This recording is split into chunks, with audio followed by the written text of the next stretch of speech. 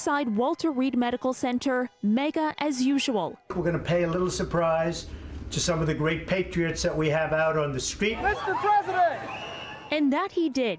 In an extraordinary scene, President Trump, waving, wearing a mask, and infected with a serious virus, made a surprise drive-by for the crowd outside the hospital. Their president sidelined by coronavirus, but the most faithful haven't left his side this weekend. The president's supporters gathered at Walter Reed have been waving the flag for Trump towards passing drivers, some who honked their horns, others whose reactions were not so nice. We are the future of this country, and the future of America is America first!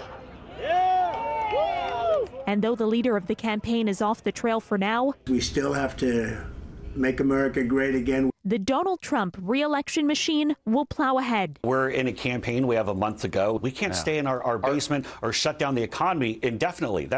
We have to take it head on. The Trump campaign's game plan, Operation Mega, which will see Vice President Mike Pence and Trump family surrogates reach out to voters virtually and stump for the president in person. Make America great again. You all know it's so much more than a slogan.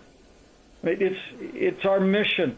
Pence told campaign staff nationwide he and Kamala Harris are readying for their first vice presidential showdown Wednesday, and the implications of a COVID-hit White House will be in plain sight.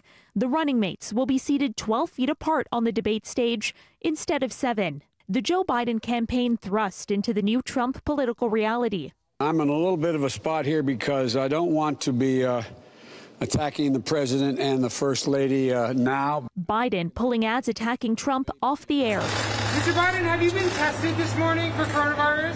And the campaign promising to release the results of every COVID-19 test Biden takes, though he won't be tested every day. We are not concerned because we are being safe. For City News, I'm Caryn Ceolin.